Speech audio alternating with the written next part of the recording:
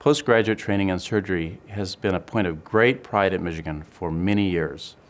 Our residencies, which include general surgery, vascular surgery, thoracic surgery, and plastic surgery, attract talented people from across the United States and have produced some of the most important surgeons in this country. Clinical training is the bedrock of our residencies and will remain our #1 priority.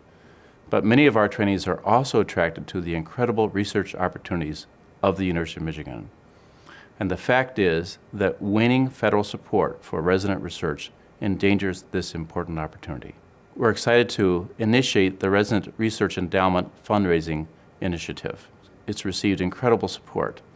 The Department of Surgery has contributed $6 million as seed funds for this effort.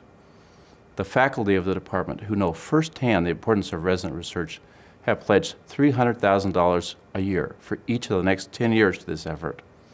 The remaining funds to come from alumni, grateful patients, and community leaders. Ultimately, this is about our residents. This is about their futures. These are their stories. Thank you for listening.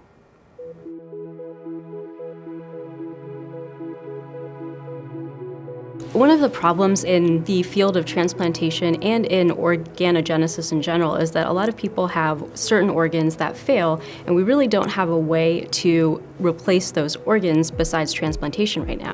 I think a huge future direction is to take stem cells, and those don't have to be embryonic stem cells, which have a lot of controversy associated with them, but they can be pluripotent stem cells, which are generated from people's skin. So it's a very easy source of tissue, and we can take those tissues and turn them into organs. So right now in the lab, I'm working on trying to make insulin-producing cells from these stem cells. And so right now we've gotten to the point where we're able to make these mini organs, which we call organoids, and they produce insulin. My dream is that one day we can make not only mini insulin-producing cells, which would be a replication of the pancreas, but we can make all different kinds of cells that we can place into patients that will take their dysfunctional organ and make up for that. So the patients can then go on living a relatively normal life compared to before.